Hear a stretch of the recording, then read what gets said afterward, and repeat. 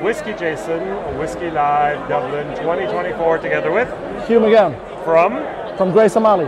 That's a very interesting brand, a very interesting history, lady. Sure. Tell us a little bit about the history of the brand.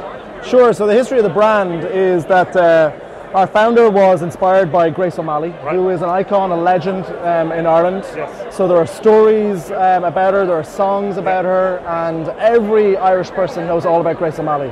And if you're out in the West Ireland, you know absolutely everything about Grace O'Malley.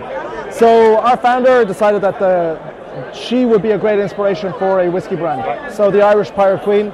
We started up essentially just before COVID, which is a perfect time to start doing all of these things.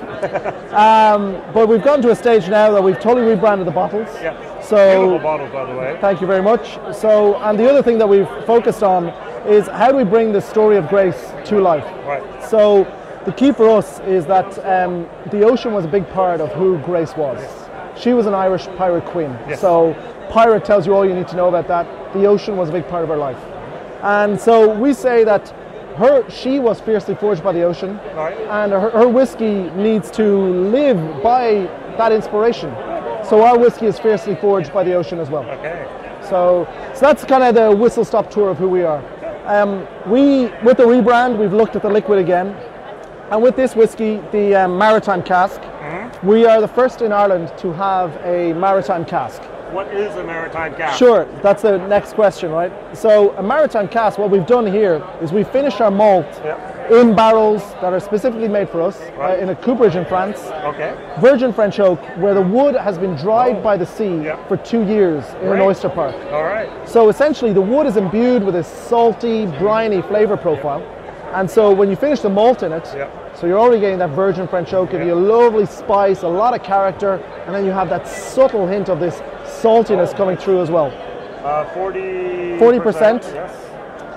You asked, what are the plans for the future? So this is a blend, about 45 euros on shelf, and the maritime part of this is about 10-15%. Right. We will. The old bottles had a little bit of like leather on top of them. We had that previously, so So, but our plan now for the end of the year, for Christmas time, is that we will have the single malt portion of this as a specific cask strength release. Yeah, cask so strength, now you're gonna argue with me a little bit. I can feel it here because it's not going to be technically cask strength. Okay. We're going to do it at 50. Back strength. Yeah, we're going to do it at 53.9%, which is the longitude of Grace's castle in Rockfleet. I did not know that either. So thought that's a nice little way of tying it in. It is. And 53.9 ain't bad. Close enough. Yeah, exactly.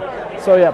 Very good. We have a couple other bottles here. Sure. We also have the rum cask, the dark char, and the single malt stout cask. This is what you had before as well. So exactly. It's different the bottle design now. Exactly. So these are all liquids we've also had previously. Very nice bottles here. Yeah. Branded for you. Now the logo is also a little bit different, isn't it? The logo is different. So there's three parts to our story. So there's the inspiration. The woman herself is Grace. So she's front and center.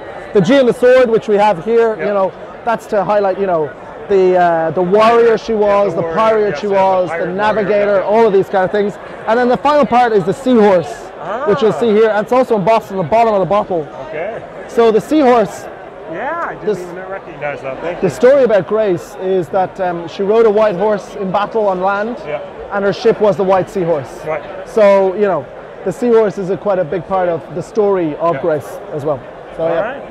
Distribution is, how many countries are you in at the moment? So we're in so with these new bottles, we're in about 11 countries now at this stage. By the end of the year, we should be in 25, 30 countries. Right. So we're in Germany with Cognac Ferrand. Right. We're in Austria as well. We're talking in Switzerland. So are these mostly the customers you'll be listening to, or it's all over?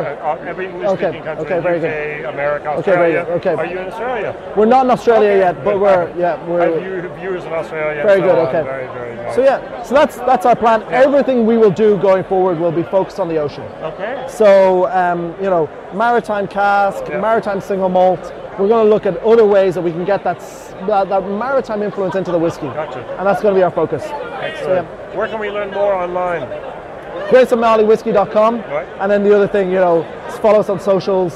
Instagram is a great way to follow us, and that's where we'll have the first news on our new releases. All right. That's great. That's great. That's all I have. Anything else you'd like to mention? That's us for the moment, but yeah, give us a follow, and a lot more to come from Grace O'Malley. WhiskyJason here together with Hugh MacGabhann. Thanks very much. Bye bye.